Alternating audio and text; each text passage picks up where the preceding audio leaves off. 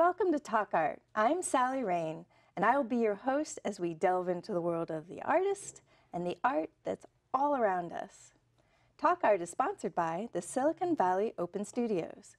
During the first 3 weekends in May, hundreds of local artists open our studios to the public. For more information, you can go to the website svos.org. Our guest on Talk Art is Robin Stearns, and she is an oil painter, an entrepreneur, and an arts educator who creates beautiful impressionistic paintings that she calls cityscapes. So welcome, Robin. Thank you for having me, Sally. Yeah, so tell us a little bit about your background. How did you get involved with oil painting? Well, I've always been doing art. My education at MIT was in creative writing, but about 7 years ago, I took an oil painting class at the community college, and I fell in love. Oh, good. And I kept taking classes and kept painting and eventually developed my own style, almost by accident. Oh, really? No, I'm not. I fell in love with a painter, Jeremy Mann, who does amazing cityscapes, and I tried to copy him. And I just failed miserably. Oh, dear. His colors, he tends to use, Payne's gray and not a lot else. And I use a lot of color. I love your colors. They're so beautiful, bright, vibrant. Thank you. I enjoy them. The more color, the better, really. So, yes. So I started painting the cityscapes, going through a lot of experimentation, trying to get this technique to work. I ended up using, first of all, I use a variety of different resists, things like oleo paste or liquid to prevent the paint from sticking in certain parts. I always use boards, panels, so that you don't get streaks from the bending because you really work it pretty hard. Anyway, what I'll do is I'll lay down some resist, and then I'll take one of these brayers, and I will use a thinned out layer of paint, usually with liquid, sometimes oil, walnut oil, cover the brayer, and then I'll paint over the area. And then I will take a tool like this and scrape away a lot of the paint. And where the resist is, it creates these amazing textures. Right. And so that's the foundation of the painting. Then I go through and do more layers where I carve out, the shadows and, find all the neat spots that can be developed.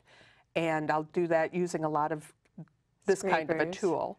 Yeah, smaller scrapers and all different sizes. So what does it look like when it starts out? You have an example. I do. This is a project that I've just started. It's a little bit more in my newer style. The first thing you can see a little bit down here is I ruler out basically where the buildings will be and the dimensions. Then I will apply a layer of leaf. This is silver leaf. It's getting bigger and bigger with the leaf. I like the sparkles. Then using one of these brayers, I paint the sky in. Okay. What'll happen next is there are all kinds of buildings here that you can see in high resolution, and I'll paint those in.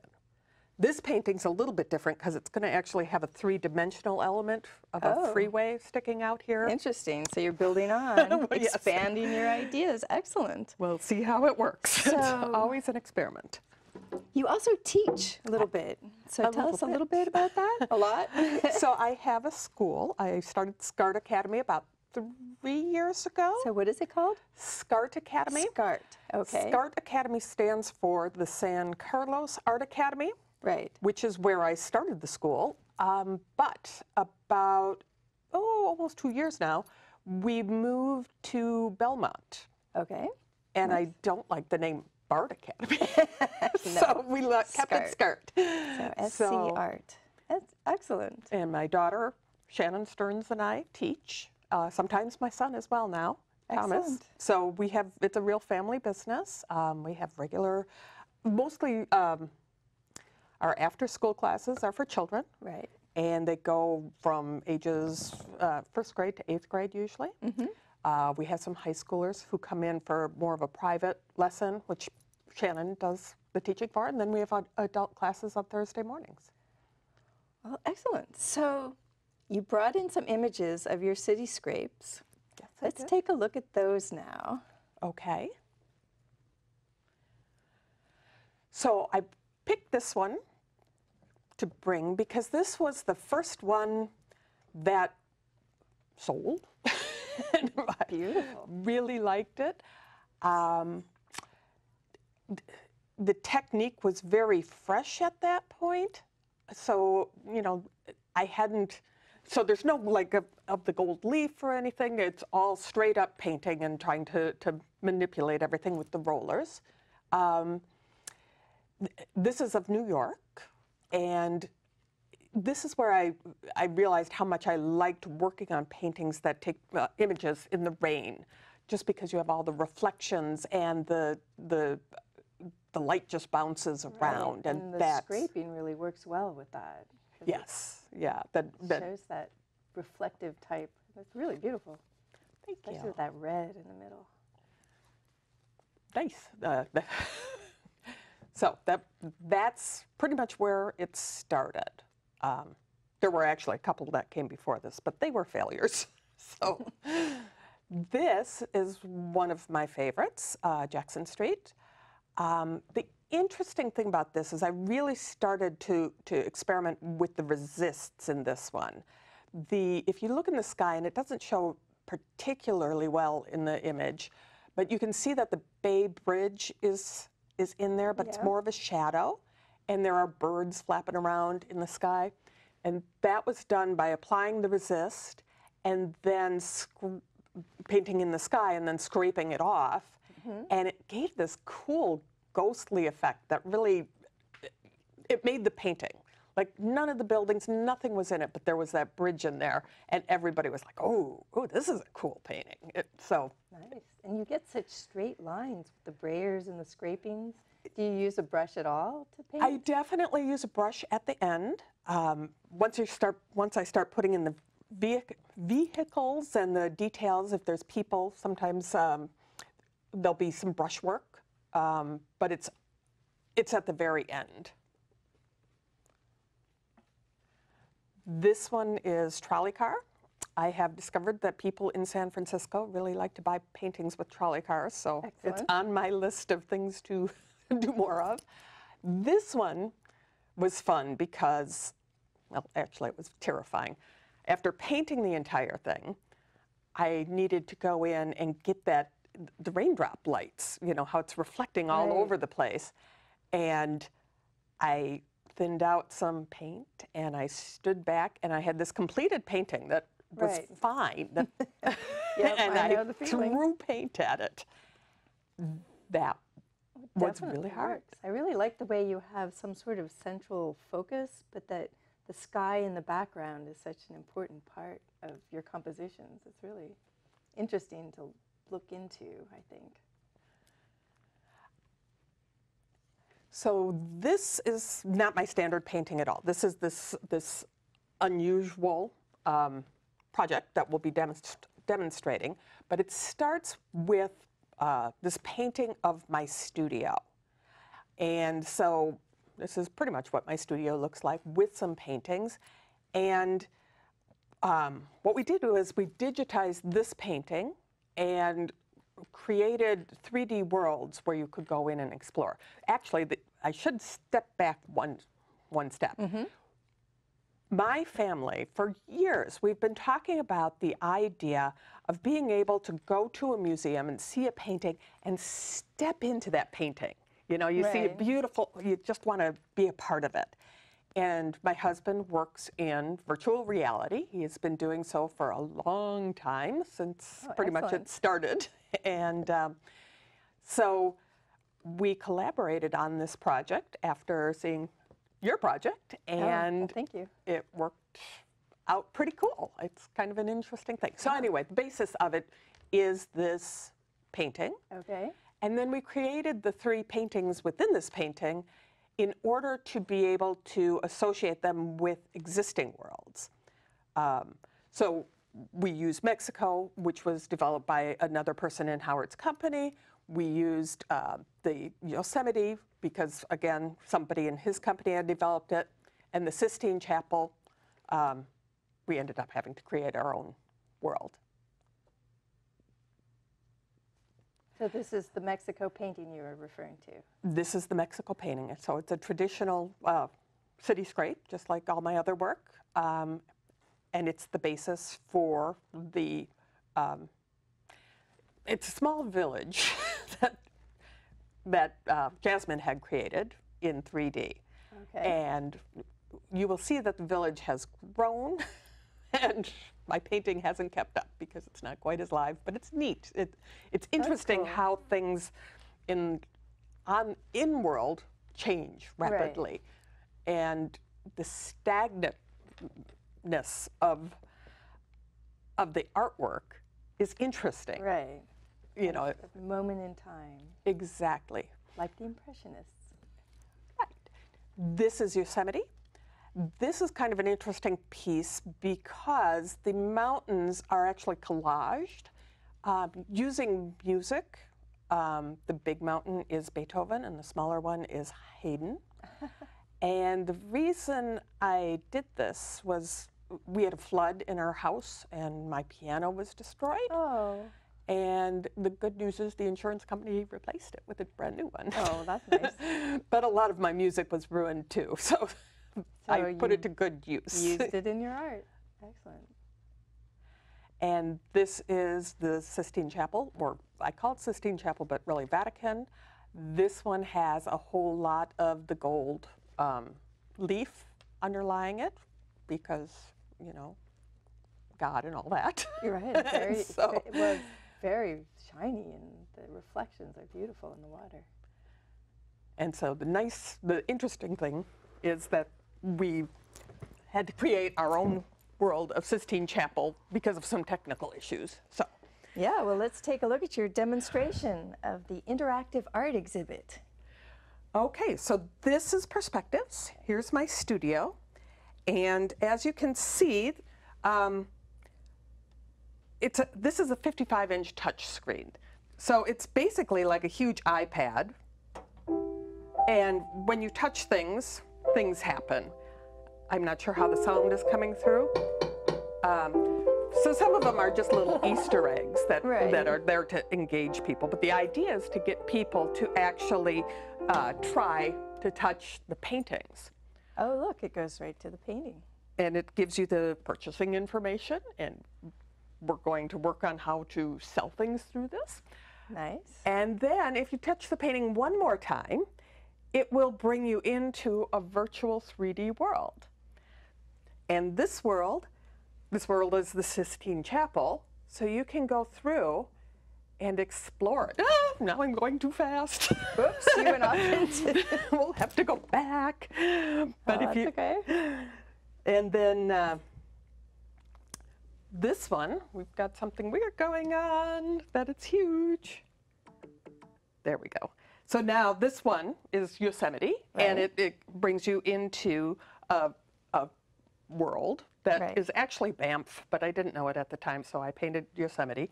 And you can walk around and explore the national park. Wow. And you can see how it's a 3D world. And you can just walk around. And there's things that you can do. We should slow down a little. It looks like we're going to fall into the big hole. That could be interesting. Goodbye. But no, you just walk down in there. That's cool. It hurts a lot less when you're in when you're virtual reality. Yes. Exactly. But so this is, you know, a beautiful thing. One of the things that's exciting is sometimes there's other people who are in the park who are in their I forgot the word. Anyway, so this one is Mexico. And if we go into Mexico, this is one of the more elaborate worlds that Jasmine's been building. And we can go in, and she put a lot of cool toys in her world. And I'm looking for one that I've seen. Oh, here it is. Here, it's a piano. And you can go play the piano. Very cool. And now if we go up here, whoops, too far. There's this little dance thing. Come on.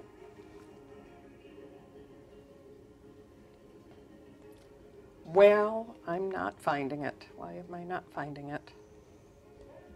Anyway, you can see that there's a whole lot of things that can happen. She's got these bubbles going, and every now and then you see a person in here, and you can talk to people. You know, so it makes it into. Did you paint the backgrounds as well, or it looks similar to the colors that you use? Doesn't it? But yeah. No, she did that. This I did not create. Okay. We had a very limited time thing, and so we picked worlds that we could paint, kind of working backwards. Oh, I see. Mm-hmm. So, cool. So that's about it. Excellent. So let's go back to the beginning part of it again. Show us the Sistine Chapel. Okay.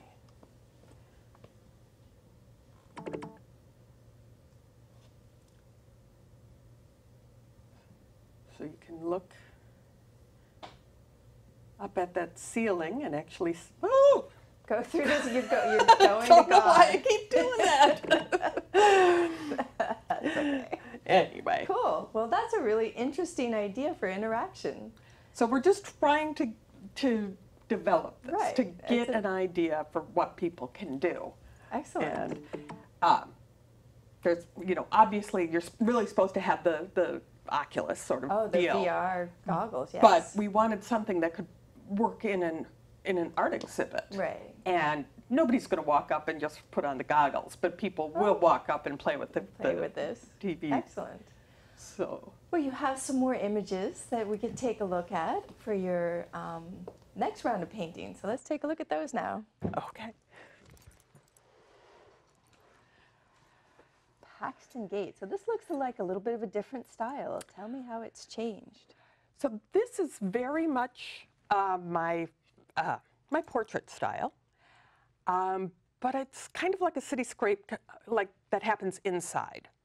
I don't know if you know what Paxton Gate is, but it's a store in San Francisco. Oh, no, haven't been there. And it's on Valencia Street. They have the coolest stuff, just like geodes and bones and fossils and.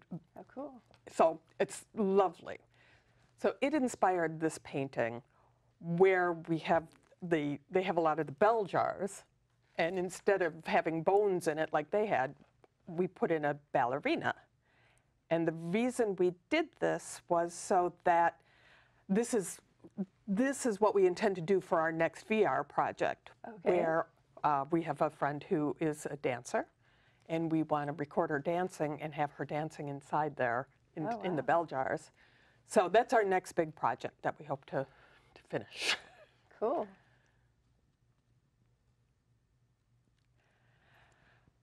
This is Market Street. The reason I included this one is that it has, this is when I started using the gold leaf and underlying the leaf with it. Okay, so tell me a little bit about how that works with this finished painting. Which part is the gold? So the wet part of the street, not the orange part, but the, you know, it looks kind of dark in certain areas, and then if you turn the painting a little so it catches light, all of a sudden it explodes in light. Oh. So as you move past the painting, the light changes because, very nice. And in fact, you know, I've had people at open studios take my paintings outside so that they could play with them and see which one they like best, because, so I had started this for a holiday party at the Gallery House, but it has become something that I do in almost all my paintings now. Very interesting. This is one of my more recent works. You can see my style's changed a little bit. It's a little more formal, I would say. It has a trolley, sold. Beautiful. So tell us a little bit about why you changed and what you see in the changes. So I'm not sure. I feel like I'm doing it exactly the same, but this organization seems to happen. The lines have gotten cleaner, but it's still the same technique. And it has just transitioned. Part of it is that I've changed my color palette. This is part of the new color palette, which is, you see a lot of brown in there. Yes. The brown is not brown. It is purple mixed with Indian yellow. Oh, and it glows. And most of the dark colors in this are purple. And it just does something magical to the light. It just softens how the paint flows. It's a smoother paint in general, so it works. You know, So are you still scraping as much? I scrape and I Yeah. mean, all the techniques, the rollering. You can see that there's, you know, the whole Bay Bridge in the back is all put in with the silver leaf in this case. And then you can't really tell from the picture so much, but if you see it live, the windows where there are bright reflections, flashes of light, there's gold leaf and silver leaf and so on. So it really sparkles. And the trolley car sparkles as well. Excellent. It looks like there's a lot of painted detail in these as well. Oh, this is different. This went just the opposite, where it was, so this was based not on a picture I took, but my daughter was going on a date with her boyfriend, and he has a terribly dirty windshield on his car at the time. And she says, but this looks like one of Mom's paintings, and took out and shot. She said, you have to go there and take a picture, but I just painted it from this, and I loved the smokiness of it. You know, it just has this certain aura. And so what is it? Why is it called the beam? That's, my husband names all my paintings. Oh, he does. And that's actually the Transamerica building, but it's on the side, so you don't see the wings. And while you can see that it's the building, if you look at it long enough, it looks more like a beam of light coming down. Okay. So it's a play on what's going on. And then, of course, there's beams of light going everywhere. So. Yes, beautiful. Thank you. Again, this is very much in similar to the blue one that I showed you. That's in progress. That you just started. And so there is a lot of silver leaf, and then I went in and I painted all the sky. And my daughter and I decided maybe that was the transition, that I don't actually paint cityscapes, I paint skies. Right, well, I've noticed that. They're definitely one of the focal points. So that was done, and then I just put in the detailed buildings, and that goes relatively quickly. And I just loved the painting. I liked the way it worked together and the softness of it. I like the smokiness. What type of paint are you using? Does it? You said it changed and it flows. This is oil paint still? It is oil paint, but when you use Indian yellow, it tends to be, it's a transparent paint, and it tends to have a lot of flow. And I use brands that are more flowy now. Also with this I can't remember, the purple, it's also a transparent color that has a lot of flow to it. I used to use a lot of like burnt umber and raw umber, and I find that dirt colors in general tend to be kind of stiff. Right. So I've kind of eliminated them almost entirely from my works. So you mix the browns now instead? I mix the browns, and I use more reds. I use almost no blue. The only blue I'll throw in like little bits of blue at the end for highlights, but I try to avoid blues in general. This is one of my favorites. And it has some blue. And it has some blue. I don't know. Which actually really nice. came in. Beautiful perspective. And you do all the perspective with a brayer. Right. So first I ruler everything so that I know where the So that the geometry actually turns out right. I hate it when I end up drawing and then a building is crooked or something. Right. So that gives me a guideline, but then I use the brayer and it gives this softness so that I don't, when I started painting, it was my general nature to just be very picayune and do details and very precise and everything just so. And I would do a whole painting like this and it would look terrible. It would look harsh. Nobody did. So I started using the brayer thing, and that softness just drew people in, you know, and it fascinated me because I love different processes. I love trying different chemicals and pours and all different things that. In fact, we do a lot of experimenting at the school, and then after it works out for the students, then I will take the technique and use it on one of my paintings. There you go. Beautiful. So tell us where we can see your art. So right now I have a solo exhibit at the Fogg Gallery, which is in the Sunset in San Francisco. In San Francisco, well, perfect. Your San Francisco paintings must be there. Yes, and it's almost exclusively San Francisco, so that'll be there till the end of the month. Excellent. And can people play with your interactive exhibit there? Not anymore. It's taken down for the duration, but we will have the interactive exhibit again at SVOS. Okay, in May. And we will Where will you be? We host, our school hosts a big thing at the Good Shepherd Episcopal Church in Belmont. In Belmont, okay. And so we'll have about 12 different artists who display their works. Oh, excellent. So a nice group show. Musicians, and it's neat because the whole community gets involved, and Father Michael does a sermon about art, and you know, it's all. Oh, good. So that's a good community gathering. Yes, it's a special thing. So. And you mentioned the Gallery House in Palo Alto. Yes, and I'm a member there, and we do every month we have a new painting hung, and then in August I will be doing a duet show with Anne Lambourne. So excellent. Well, thank you so much for being here at Talk Art. Thank you. Wonderful show.